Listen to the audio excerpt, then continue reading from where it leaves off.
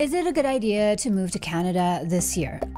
Number one is your earning potential in the next 5 to 10 years. The truth is that the size of your paycheck will largely influence the quality of life that you will be able to have in Canada. What matters is not just the absolute cost of living, we'll get to that later, I promise, but your income relative to the cost of living. Before you come to Canada, try to estimate your potential earnings in the next 5 to 10 years. You might only earn a minimum wage, for example, $16.55 in Ontario in the beginning, but depending on your qualifications, you could be earning anywhere from $50,000 to $250,000 and even more in the mid and long term. Websites like Glassdoor is a great place to start researching what you can earn in Canada in different jobs. For example, as an office admin, you can expect to earn anything between $38,000 to $60,000, while as a senior accountant, you could be earning up to the high 90,000s or even more. So keep these salary ranges in mind when you're choosing a career and even field of study if you're coming here as a student. Bachelor's in linguistics. Think twice. And your total income can definitely increase if you are willing to work 2 jobs, have a side hustle, work self-employed, because there's basically an unlimited upside. Also very important, consider that a household of 2 people, both working and combining their financial resources, will definitely have it much easier. But apart from researching potential salaries, also don't forget to plug in that number that you think you will earn into a tax calculator to get an idea of how much you'll actually have left of that money after taxes. The second thing to consider before coming to Canada, of course, is the cost of living here.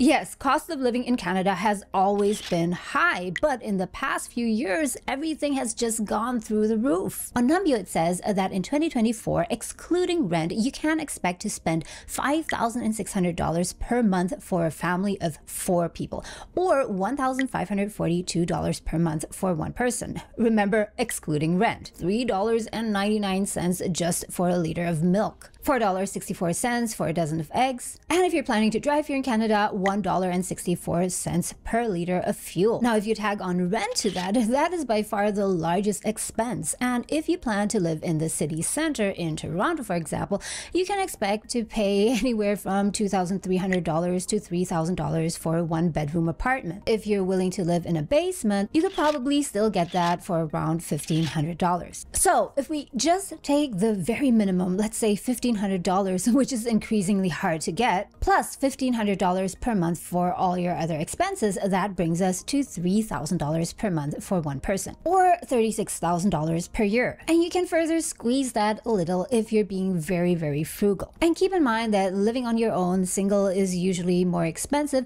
whereas living together with someone else or as a couple is usually cheaper because you get to share a lot of the expenses, like your utilities, your internet, and so on. This is the reality, guys. It is really expensive living in Canada, especially in big cities like Toronto and Vancouver. So apart from just considering the cost of living or just considering your potential income, consider your purchasing power here in Canada compared to the country you're from or other countries that you're considering to move to. And of course, yes, you will get away with a much cheaper rent in other cities in Canada. For example, in Regina, where a 1-bedroom apartment in the city center costs $1,127 on average, according to Numbeo. Anyone living in Regina out there, let me know, is this realistic or not? And you can even get a 3-bedroom in the city center of Regina for $1,437, which is a steal compared to Toronto. But then, of course, you'll also need to consider whether or not moving to these cities, which have a lower rent, offer you the same job opportunities that you specifically with your skill set need,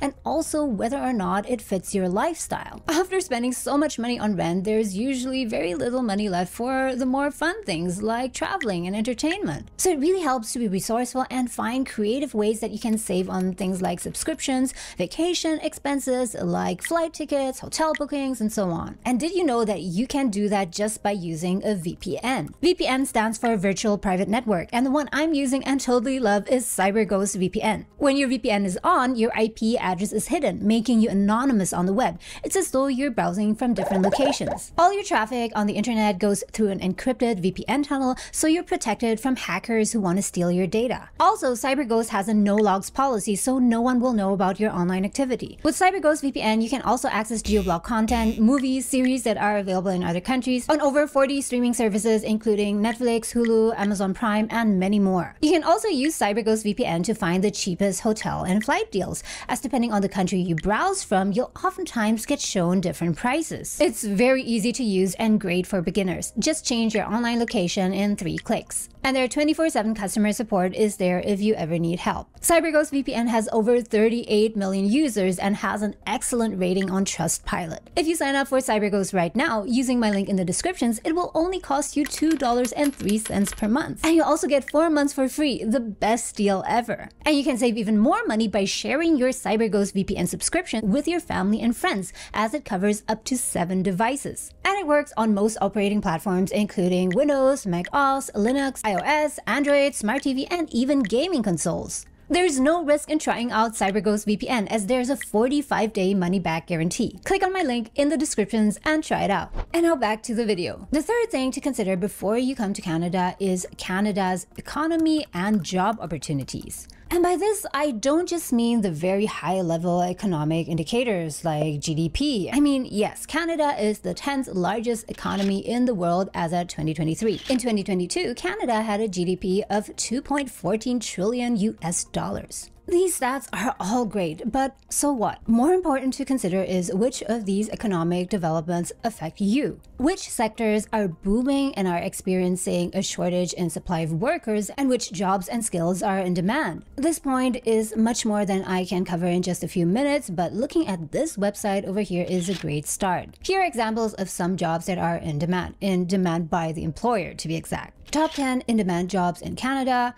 For example, registered nurse with an average annual salary of $70,975. And you can especially expect to be paid a lot in these provinces like the Northwest Territories, Nunavut, and Yukon. Web developers also seem to be in demand, electrical engineers, truck drivers, welders, veterinarians, licensed practical nurse, industrial electrician, pharmacist, and accountant. So if you have qualifications that are currently in demand, or if you're willing to pivot your career to something that will be in demand in the long term, then perhaps, yes, Canada might be the place for you to go. Now let's go on to the fourth thing to consider before coming to Canada, which is the environment of increasing crime, homelessness, and drug use. Although, of course, Canada is still a very, very safe country in the larger context worldwide, it is just not as safe as it used to be in the past. The environment has changed a bit, and this is especially important to those of you who already have children or are planning to have them. Canada is seeing violent crime like never before. Crime has never been worse than it was in the 1990s.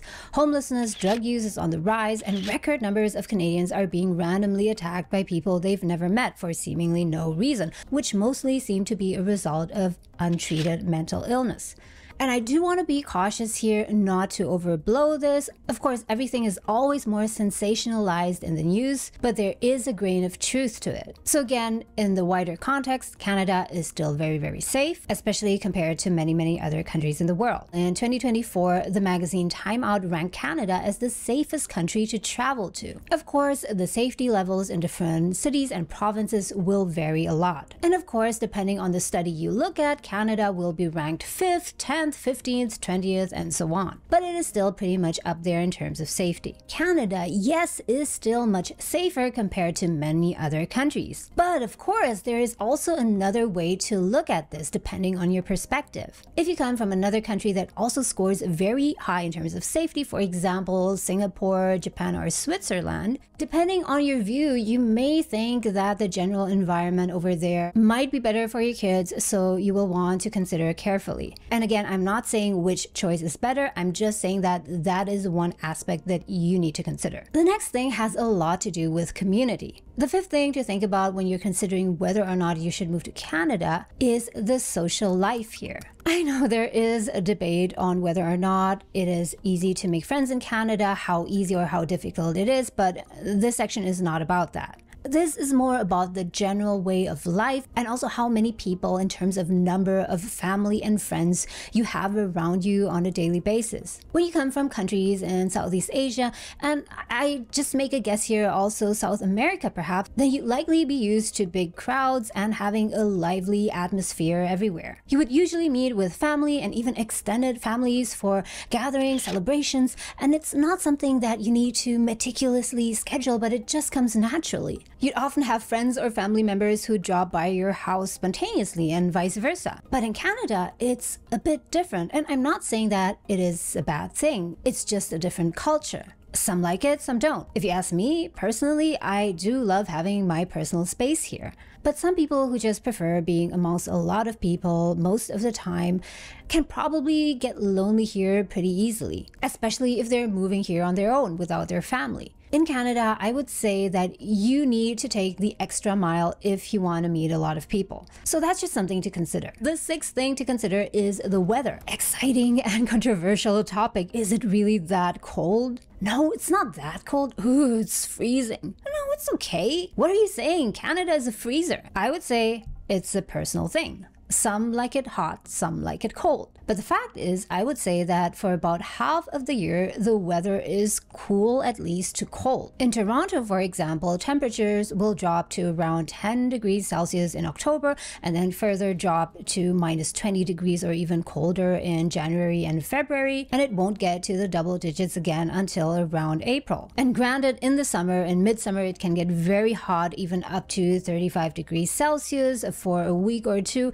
so that's the other extreme. So I would say that it depends whether or not you enjoy this kind of weather and these 4 seasons. I mean, some people, including myself, enjoy it. And if you prefer to have a bit milder weather, then Vancouver on the west coast is definitely much better than Toronto in terms of weather. But overall, I'd say that Canada is colder than most, not all, European countries. And of course, much, much colder than countries in Southeast Asia, South Asia, and South America. And the kind of weather you have will definitely affect your lifestyle. Is it more sledding, ice skating, and snowboarding? Or more beach, sun, shorts, and bikinis? Now let's go on to item number 7 to consider before you make your move to Canada, which is the healthcare system. It's not a secret anymore that Canada indeed has the best perceived healthcare system in the world. I know many of you will chuckle at this. Primarily because healthcare is free, for example, through health plans like OHIP in Ontario, although you do eventually pay for it through your taxes.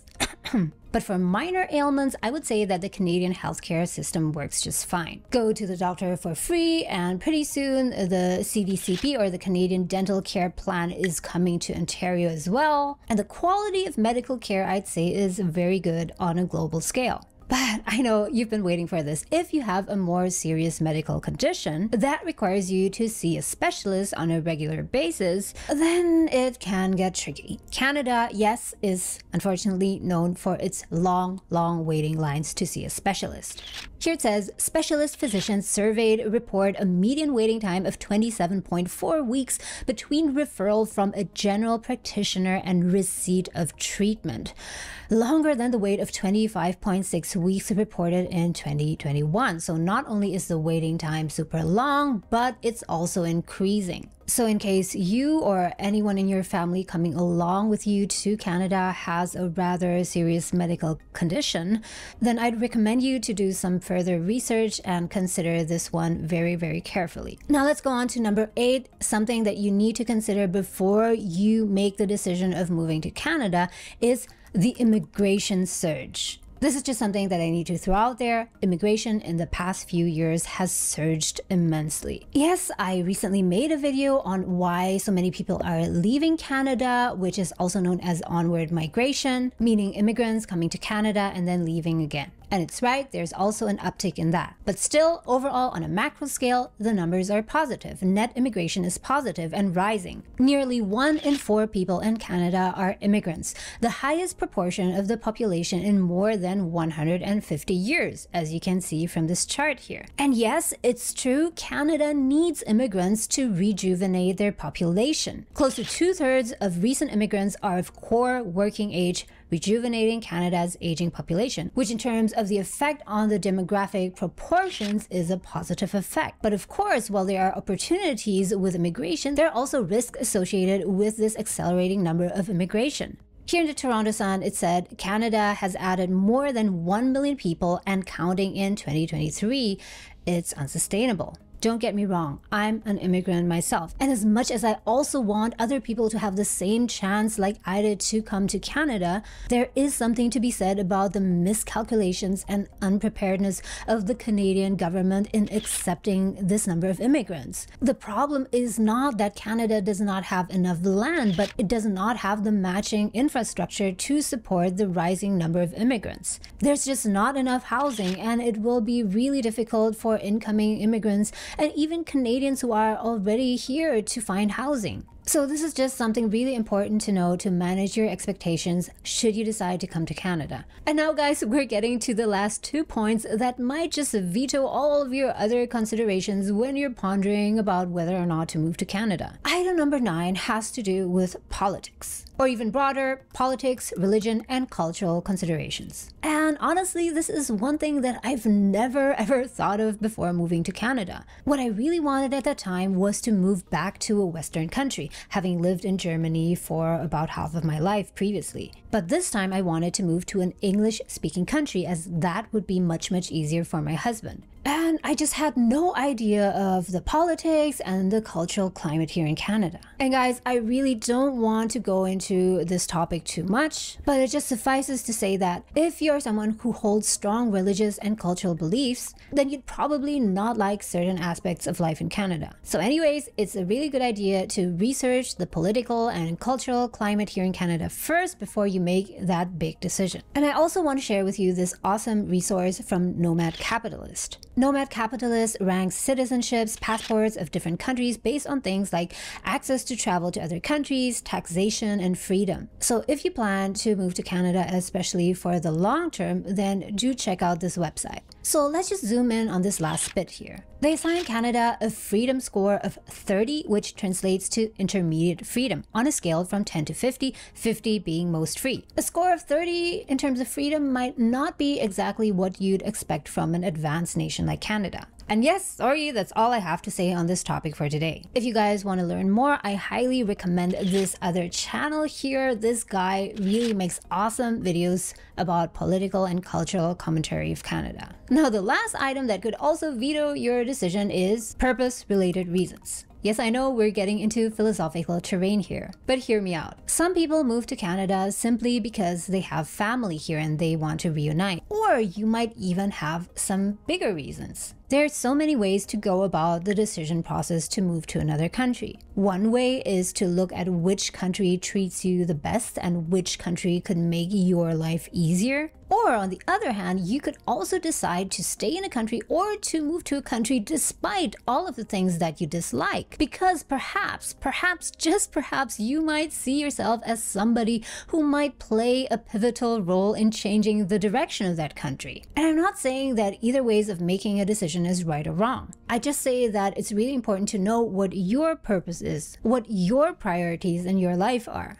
Was there anything that I forgot to mention? If so, do let me know in the comments below. And also don't forget to check out CyberGhost VPN. Click on my link in the descriptions below to get their awesome deal for just $2.03 per month plus 4 months free. This application will protect your data while you browse and give you full access to all blocked content on the internet. And if you change your mind for whatever reason, you can get your money back within 45 days. So there's no risk. Thank you so much for watching, guys, and I'll see you pretty soon in the next video. Bye!